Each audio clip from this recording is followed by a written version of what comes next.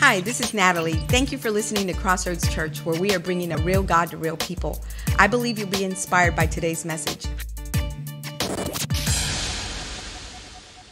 How's everybody doing? Yes. How's everybody doing this morning? Good. Amen. Amen. So like Pastor Marcus said, I got a call Friday, and he put me completely out of my comfort zone. Like he said, hey, I'm going to need you. And I know what he was building up to. He said, are you ready to preach Sunday? And I'm like, nope. Because for me, I'm going to be honest. Can I be honest with you? For me, it takes me about a week to prepare for a message. I kid you not. Like, it takes me, and I'm working on it all week. So I'm like, no, sir, I'm not ready to preach. And then Friday, he's like, brother, you're on for Sunday. I'm like, so anyways, the pressure was on. So it's been a long week. I'm on like two and a half hours of sleep from last night. And but we're going to get through this in the name of Jesus. Amen. So here we go. So like Pastor Marcus said, we are in a new series, Win the Day. So we're going to start off. So we're starting off 2021 with this new series, right? Win the Day. Somebody say win the day. Win the day. Amen. I love this phrase because it's a simple daily reminder, but it's also a powerful, it's a simple daily reminder, but also a powerful reminder to stay on guard, right? And to stay focused. In my 6 years of walking with Christ, this is still something that I apply daily. Right? It's like a mental daily check. Part of my daily routine, I make sure I leave the house with an attitude, win the day, right? I make sure when I wake up, I get in my prayer. I make sure that I get in my devotion. And I make sure when I get in my truck, it's win the day, right? Because I know I'm going out to the world, right? So it's my daily reminder. To me, winning the day is staying on course, staying on the narrow road that we as Christ followers are called to walk on. Not just playing the part, but actually living it, right? Today in this world, right? Just that alone is an accomplishment. Just for you to go out and to win the day the way this world is, that's an accomplishment in itself, right? Winning the day for me is sharing the gospel and my faith with others. Winning the day for me is loving God and serving him and his children joyfully without it being a hindrance or a burden. And when it becomes that, I'm able to readjust. Winning the day for me is not allowing the enemy or the troubles of this world to steal my joy. Winning the day for me is to constantly keep a heavenly mindset. It's constantly setting my thoughts on the things above and not the things of this world. Winning the day for me is being content with who I am and where I'm at in my walk with Christ. Always striving for a deeper connection with him, but also not trying to rush the process of the season I'm in, right? So when Pastor Marcus sent me this series title, it immediately takes me back to the beginning of my walk with Christ, to the early days of my faith. These words have helped me so much early on to stay the course and to help assist me in overcoming a drug addiction. Like I said, it's simple, but it's a very powerful tool. And for me, it's just an encouragement I still need to remind myself daily to do what is right. So as I was preparing yesterday for today's message, I started reflecting on my walk and how I first came to know Christ. And it was a very unique, interesting way on how the Lord got my attention. But hold on, I'm sorry, you have to bear with me. And I know it was a unique and interesting way on how the Lord got my attention, but I know one thing for a fact is that he is everywhere and he sees it all, right? But nevertheless, he got my attention, and my whole world as I knew it was completely turned around. And I realized nothing I was doing in my life was acceptable nor pleasing to God. So like I said, he came knocking and I answered the call, and he rocked my world, right? It was painful, but yet pleasing at the same time, if that makes any sense. There is no beating around the bush with God. He gets straight to the point and goes straight to the source of it. He pulled the rug out from under my feet, right? I'm like, whoa, God, slow it down a little bit, right? Give me some time to take this all in. And I kid you not, he was moving like a freight train in our lives, right, Ben? It was all new to us. We didn't know what to expect. He hit us and it was crazy. Within 2 or 3 weeks of accepting Christ, I'm seeing things in my life and in the world completely different. My eyes were now wide open, right? He was speaking and I was listening, and he started cleaning up from the inside out. Next thing you know, I'm opening up about a meth addiction that I was battling with because he was showing me that it needed to come out so that I could be set free of it. That's actually how he got my attention. In 2015, I had a glass pipe in my hand smoking meth. I wasn't even looking for him, right? I wasn't even looking for him. But for some reason, he was interested in me. He was interested in me. Woo.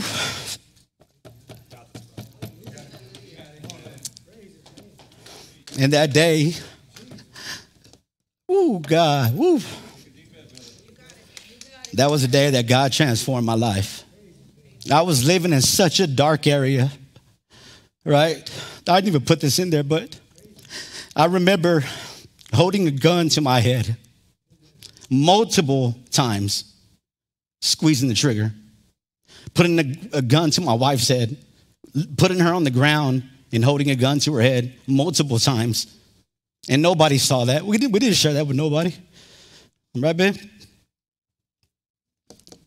But the Lord came through, and he saw something in us. Amen? The next week, I'm finding myself, that was the first week, right? That was the first, I come to Christ, and he's moving. He's moving. We didn't know what to expect, man. Like, he hit us. I didn't know anything. We didn't know God. My wife did. She was coming to church. I'm going to freestyle a little bit here. Here we go. I'm going to freestyle. All right? So we weren't coming to church, right? And my wife was coming to church. I wasn't coming to church. She begged me to come to church. Every Sunday she'd wake up, come on, let's go to church. She was coming faithfully for like 3 years. She would beg me to come to church. She'd wake up and I'd have 6 or 7 homeboys in my kitchen with dope on the table and guns sitting beside the table and all of us smoking meth. And she'd wake up, her and the kids would wake up to a cloud of smoke in our home for years, right? So God took us by storm, and for some reason I was in that meth pipe, and he showed up and he gave me this vision, and I didn't even put this in here neither, but the vision was that I'd be preaching, and I had no idea what preaching was.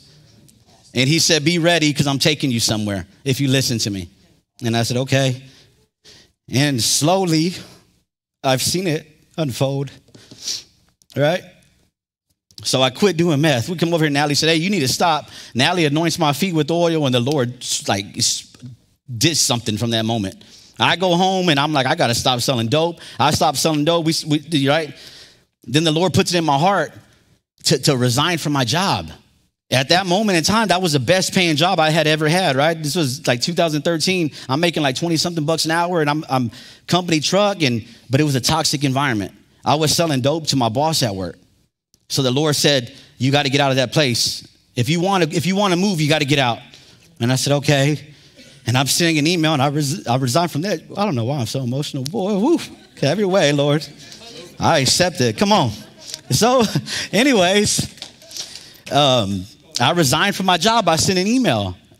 And as soon as I sent the email, I'm like, what did I do? You know what I'm saying? Because the dope's gone. That money's gone. So I had no backup plan. There was no backup plan. I didn't have another job waiting for me. I just know the Lord said, stop doing this, quit this. And I'm like, okay, and I was just going off his promise. I was going off his word. That's what I did, right? I didn't question it. He had a plan. I just didn't know what it was, but I was willing to go with it because I liked that light that he put in me. He put something in me that day, and it felt so good that I just wanted to be around that light, right? Then that same week or the next, my wife and I decided to move back to my parents' house. Mind you, we've been living on our own since we were 18, right? And my parents are begging us to come home because I was seeing so much demonic stuff. I shot in my house like 4 different times in 3 years at things that were tormenting my family and I. We saw shadows running back and forth. My wife was touched. We used to see a big black mass. The enemy was in our home because of what I carried inside of our home, all right? So the Lord said, we prayed about it, and we're like, you know what? Let's leave our house. We packed up and we left. I couldn't even go home to pack my house because I was so afraid to walk in there.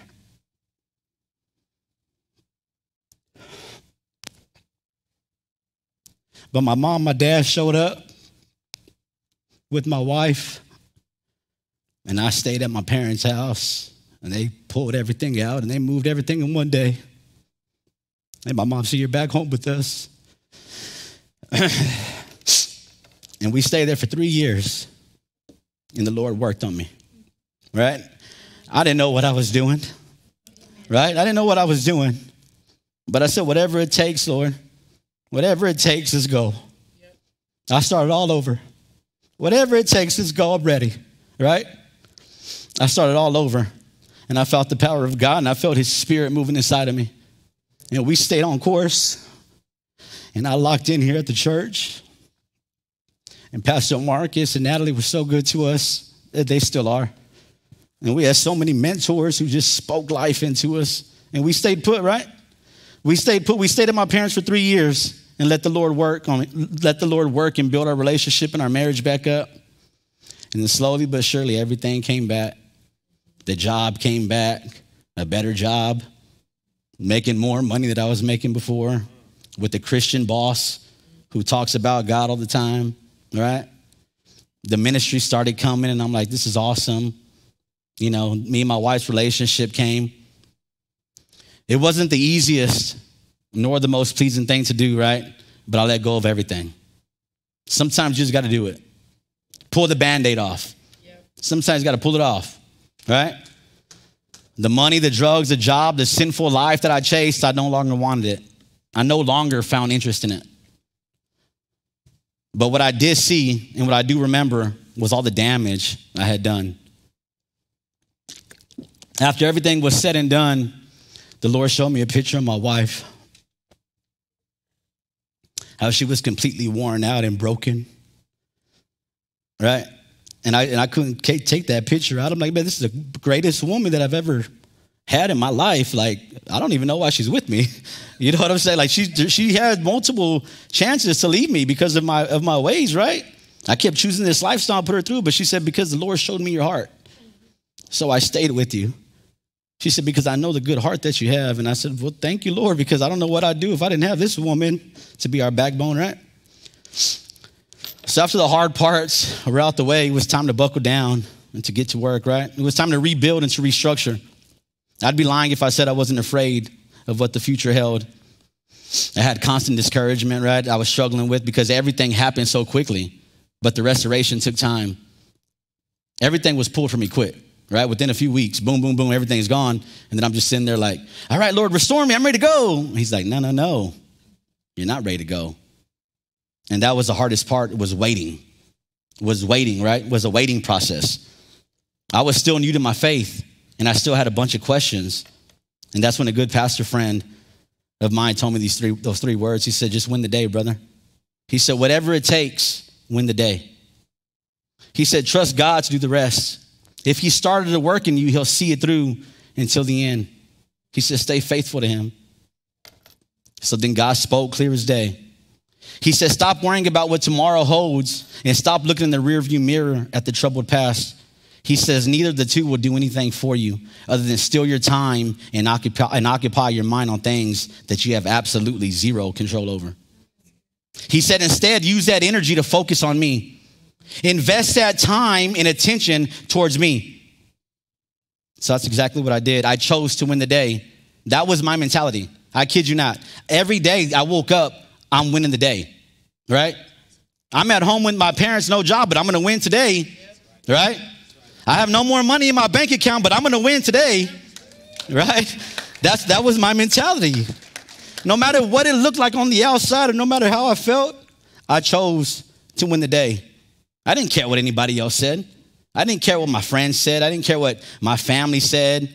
We didn't care. Yeah, we moved back home. Right? They saw the outwardness of it, but they didn't see the inwardness of it. They didn't see what God was doing on the inside. They see it now. You know what I'm saying? They see it now.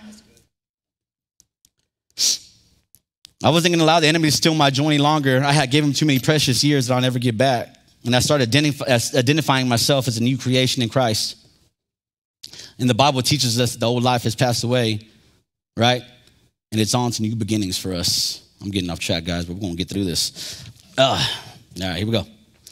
But that's my story, church. So what's your story, right? We all have a story, and we're all in different seasons of life.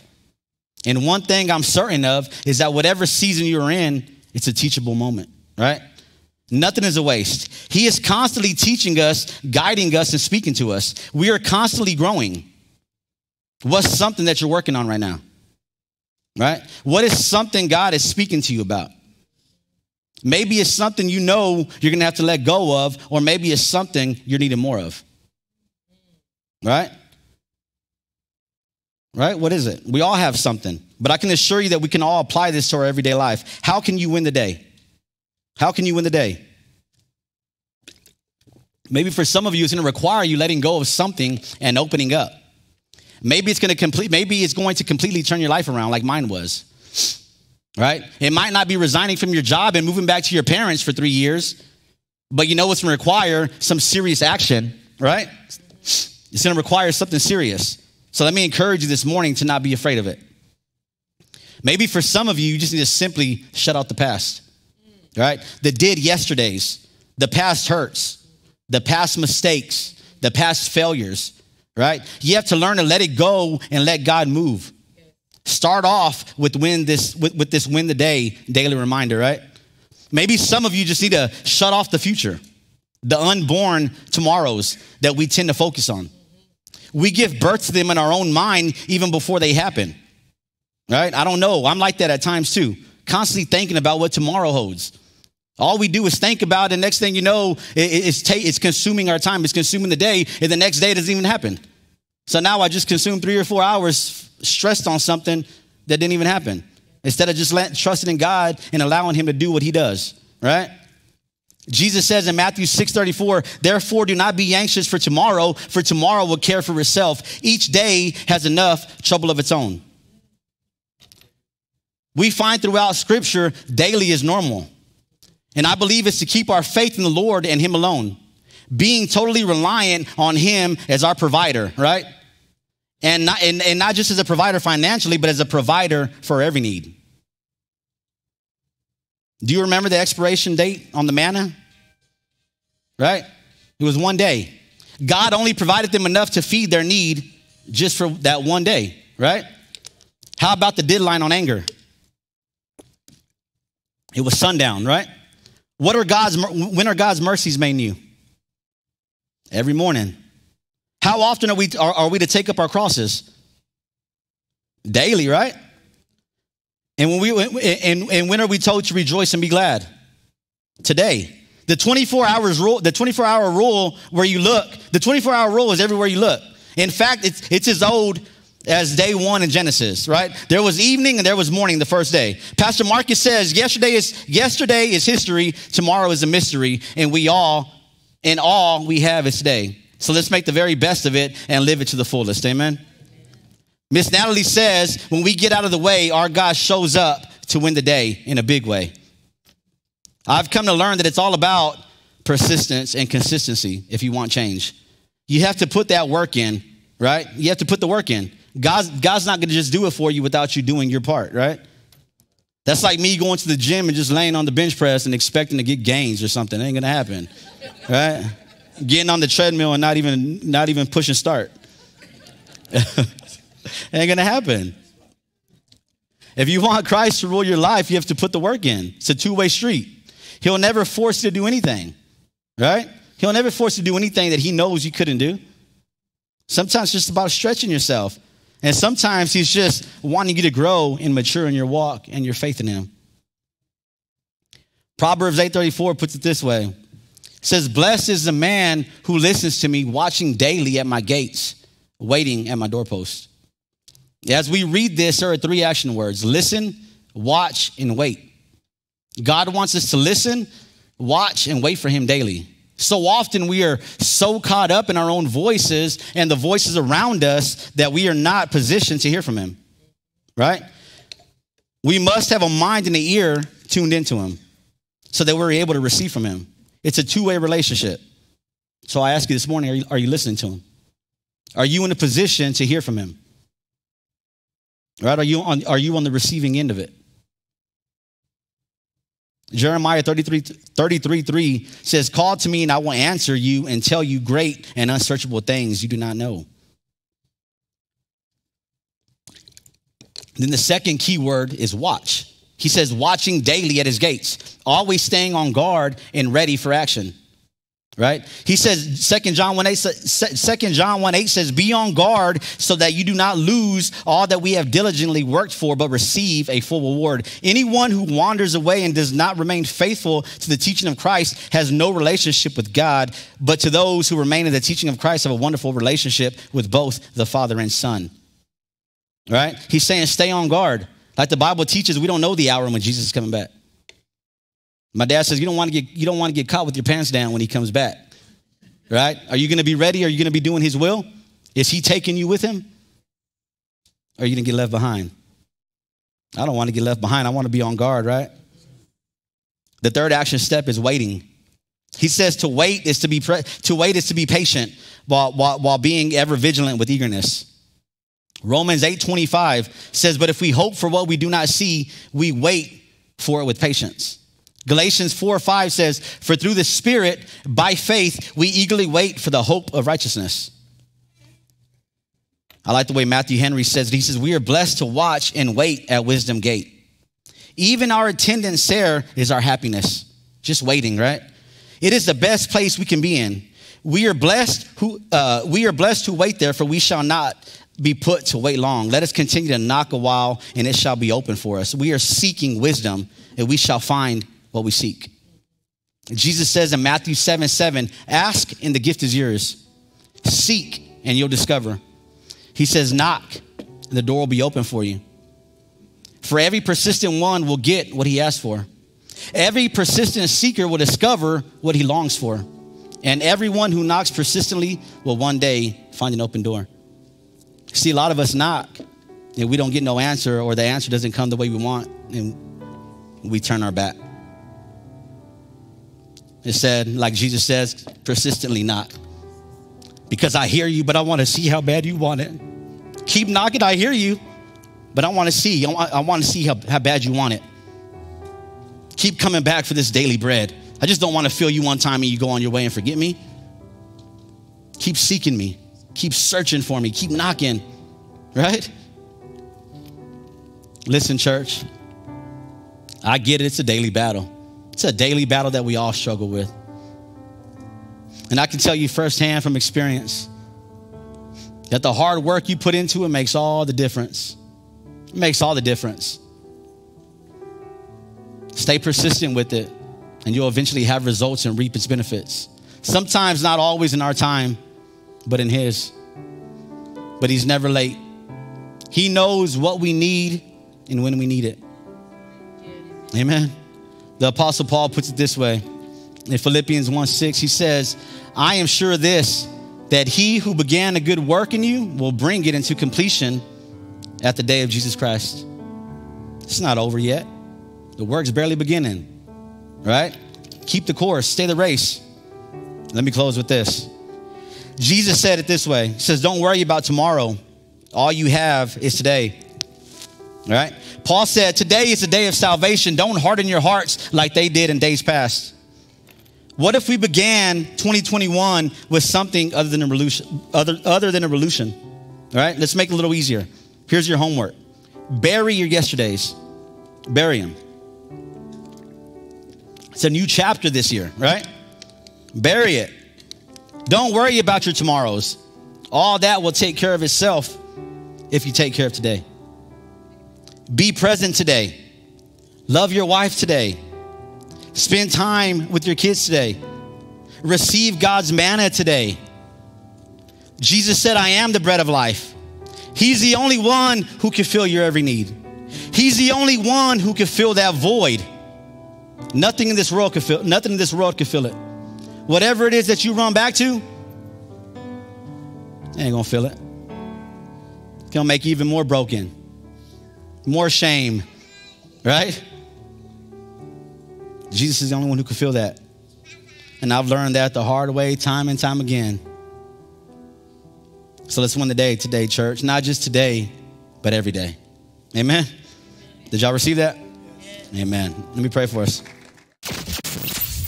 If you are ever in the Seguin area, come visit us on Sunday mornings at 9 or 11 a.m.